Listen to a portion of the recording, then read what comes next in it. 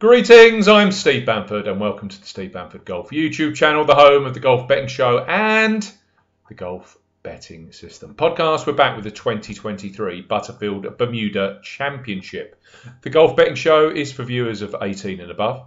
Please be gamble aware. You can visit gambleaware.org for more information and, of course, please bet responsibly. Don't forget to visit Golf Betting System, the #1 free golf betting resource. Yes, Golf Betting System. I have just launched, just published my Butterfield Bermuda Championship betting preview for the PGA Tour. Loads of form statistics on there, and of course, patented new style predictor models. You can run as many predictor models as you would like. Right, what do I need from you guys? Of course, 100 likes for this video would be much appreciated. I know that 50% of you watching this won't have subscribed to the channel, so please press the subscribe button. Make sure your notifications are switched on. You can follow me on X at Bamford Golf. And of course, it'd be great to know who you are backing this week at the Butterfield Bermuda Championship, the second from last PGA Tour event of 2023. It feels like an ultra marathon, but we are getting there. We're also getting plenty of WDs for this week's Bermuda Championship. We've just had Erik van Rooyen, although that is completely understandable after the events of yesterday, and we've also just had Chesson Hadley. I hope you were on Erik van Rooyen last week. I saw prices up to 100 to 1 available on Monday. I know that my Golf Betting System colleague, Barry O'Hanrahan, also managed to double dip as it goes in play and pre-event on Erik van Rooyen. I know a lot of you were on him last week. Congratulations on a very, very popular win. I ended up with two players tied for 10th place. But that's the way the cookie crumbles sometimes. Right, the 2023 Butterfield Bermuda Championship. Don't forget you can follow me on X at Bamford Golf and subscribe to the channel. Right, the course this week. It is a beautiful course, Port Royal Golf Course in Southampton, Bermuda. It's a Robert Trent Jones 1970 original. Had a recent renovation in 2009. I categorise it, unsurprisingly, as coastal. It's resort in nature. Depends on the wind, in terms of the scoring, that is. Resort level, so I think, well, anything 19, 21, 22. And I don't see it being as low as what we saw last week at El Cardinal. But it's going to be birdies galore again. It's also a short golf course. Par 71. The length is 6,828 yards. Holes with water hazard 7. Acres of fairway 21. That compares to something like 80 something last week. Fairways, in terms of their agronomy, there's a difference. Front 9, 419 Bermuda grass. Back 9, a mix of that 419 Bermuda grass and zoysia. The rough, Bermuda with zoysia. Greens, large, 8,000 square feet on average. They feature Tiff Eagle Bermuda grass. Now, it has to be said that this part of the world has had some serious weather issues. Various different tropical storms. I saw some humongous rainfall numbers for September. I don't think the course is going to be in prime condition from what I've seen. It's definitely going to be on the soft side. I can't see anything bar that, just with the sheer amount of water the course has taken over the preceding 3 weeks and even over the preceding week itself. I've spotted that the golf course received 90 millimetres of rain in the build-up to the event last week. So yeah, 307 millimetres in October total, 90 millimetres across the past week. I think we're going to see soft fairways and soft greens. It's going to be slightly colder than last year, 21 to 23 degrees Celsius. That's 70 to 73 Fahrenheit, so pleasant enough. Winds. And as we know with coastal golf, winning score tends to be driven by the strength of the winds. They look light Thursday, light Friday. We're also then seeing an increase in those winds. 15 to 25 mile an hour gusts southwesterly on Saturday, and then that completely reverses. 15 to 25 miles an hour northeasterly on Sunday. Fascinating to see how A, that affects scoring, and B, how it really does affect the golf course with a complete 180 degree reversal with the same strength of wind if this forecast via Windfinder is correct. Key skills are required. Now, can't help you with strokes gained. As you know, if you are a golf betting nut and you've got to this stage of the season, you know that when the PGA Tour goes to courses outside of the United States, they don't take the full strokes gained technology. All I will say is, going back to Brendan Todd, this will be the 5th renewal of the Butterfield Bermuda Championship. Just averaging through of those that made the cut, where the champions have been: driving distance 30th, driving accuracy 26th, greens in regulation 23rd, scrambling 18th, putting average 6th. It's very rare that skill sets and those averages increasingly get more important the closer you get to the green. But here, 18th for scrambling and 6th for putting average.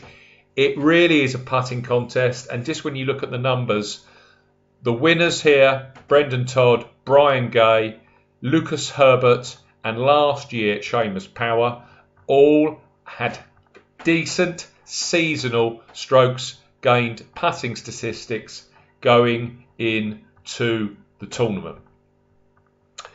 Predictor Model Top 10. I've just run my predictor. It actually included in the top 10 both Chesson Hadley and Eric Van Rooyen. They are WDs. Don't forget, golf betting system. I will put a link in the description to the predictor model that I have used. Some absolutely fantastic data in there that you can crunch array free of charge. Don't forget, follow me on X at Bamford Golf. Also, the Golf Betting System podcast is available each and every week on this Steve Bamford Golf YouTube channel. Throw me a like. Right, top 10 of my model. Bookmaker of the week has to be Bet365. 8 places each way. I have got them across 3 of my 4 tips that I literally released within the last 30 minutes over here in the UK. On top of that, right now across the predictor model, they are market best price and 8 places each way via their each way extra facility on 7 of the top 10 in the predictor. 10, Adam Long, 70 to 1 with William Hill, 8 places each way. If I mention each way places, all of course are 50 odds. 9 is Luke List, 25 to 1 with Bet365, 8 places each way. 8, Ryan Palmer, 50 to 1 with Unibet, 6 places each way. 7, Ben Griffin, 22 to 1 with Bet365, 8 places each way via their each way extra facility. 6 is Mackenzie Hughes, 35 to 1 with Bet365, 8 places. 5, Akshay Bhatia, 18 to 1 with 365, 8 places. Top 4, Harry Hall on a putter's track, 66 to 1 with Bet365, 8 places each way. We've got Alex Naran, 25 to 1 with Betfred. 2, Adam Scott, 16 to 1 with Bet365, 8 places each way. And number 1, Brendan Todd, 18 to 1 with Bet365, 8 places each way.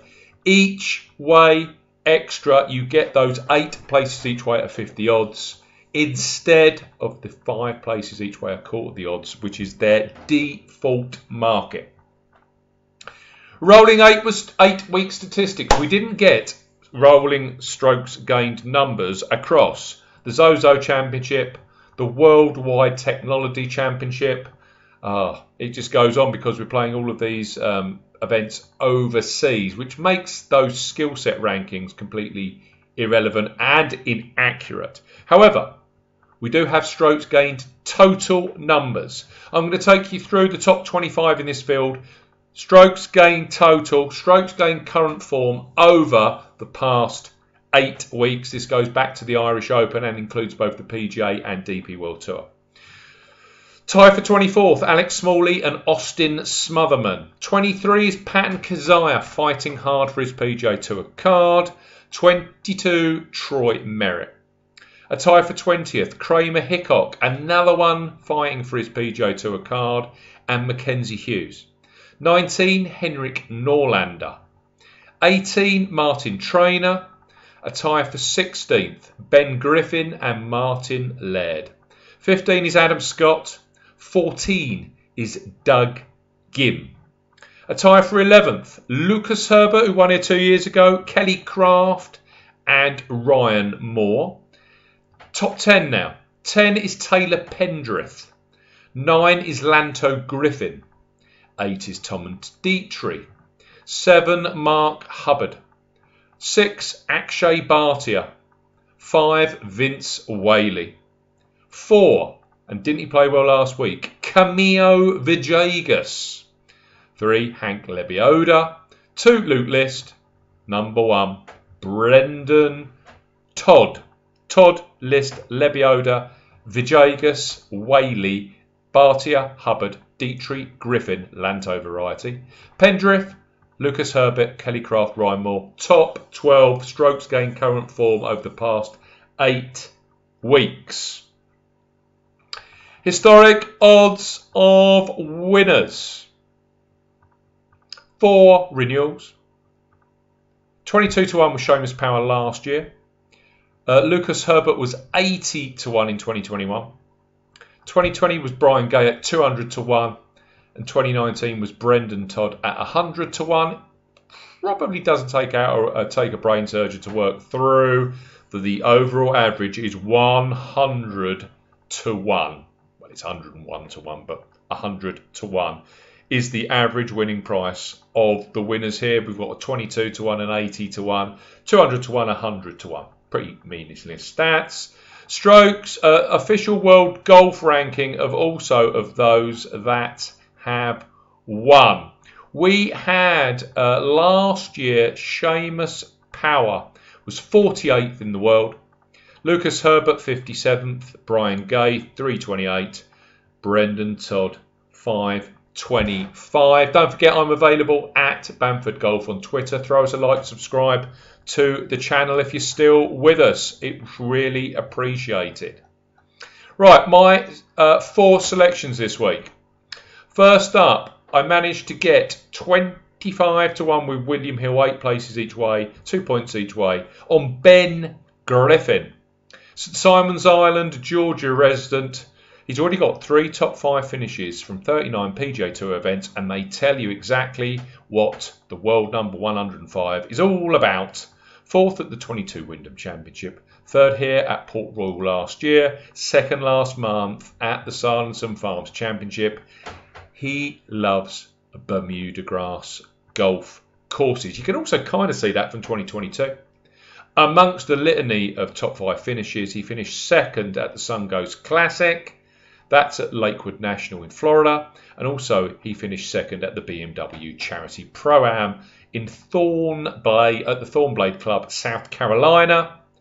Both of those golf courses feature Bermuda grass. Lakewood is Bermuda grass, both tee, green, rough and green.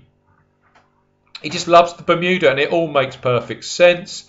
He's 56 in the FedEx Cup standing, so he's got one of those next 10 spots as it stands. I'm sure he's coming here with confidence.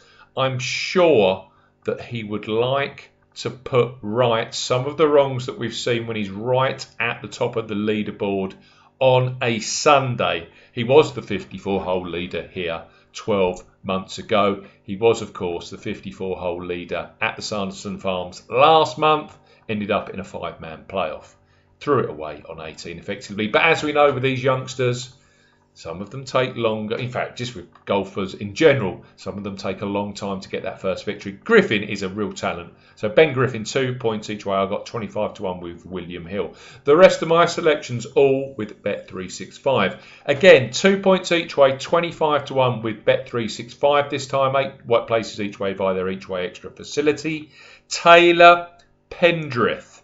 He's had a third at the Shriners Open, plus 15th last week at the Worldwide Technology Championship in Mexico. He now has his full 2024 playing privileges all sewn up. The thing I do like about Pendrith, and we saw this last year with him, he racked together, once he found his game, 6 top 13 finishes across 7 tournaments. That included 13th at the Players, then he had an injury break, but then 8th at the BMW Championship in the playoff series, also 2nd at the Rocket Mortgage Classic. Proper player, was a captain's pick for international team at the President's Cup. He's a momentum player. So we've already seen 3rd at the Shriners, 15th last week. I think the positivity continues. Don't forget, 2 years ago, the year that Herbert won, the Australian, Taylor Pendrith shot a 61 on Friday and a 65 on Saturday to lead by 3 shots going into Sunday. We then saw 15, 20, even gusting 30-mile-an-hour conditions on the Sunday. Pendrith couldn't hold on. He was still a factor until the 17th, mind. But yeah, 2 years on, a better player, a more all-rounded player. Would not be surprised if either Taylor Pendrith or Ben Griffin became first-time PGA Tour winners this week. An experienced player up next, a player who is still 35-1 with Bet365, 8 places each way via their each way extra facility. A player that can win on the PGA Tour, and a lot of them can't. A player that also has 2 PGA Tour victories on Bermuda grass greens. One, the 2016 RSM Classic. One, the 2022 Sanderson Farms Championship at Jackson. We know that the RSM Classic next week's tournament is played by the coast at Sea Island. And you look at Mackenzie Hughes, he's got a 10th at Pebble Beach, a 2nd and a 3rd at Corrales Golf Club, 1st and 2nd at that seaside course, the RSM Classic, and of course a 6th at the 2021 Open Championship. If it's windy, if it's soft, it doesn't really matter with Hughes. And the other thing with Hughes is, despite having a poor year, he started 2023, believe it or not, in the top 35 in the world rankings, has now fought back from slipping outside the top 100 last week, back into the top 100.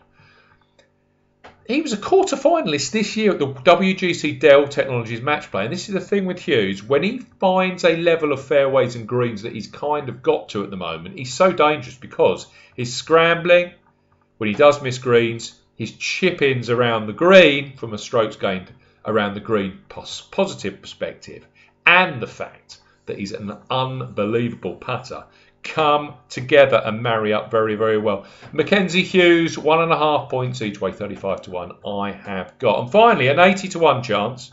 Not a bad strategy here when we've had winners of that ilk in the past. Lucas Herbert, 100-1 Brendan Todd. I've gone, and I often pick this, well, I haven't picked him for a while, but I pick him on Bermuda grass tests.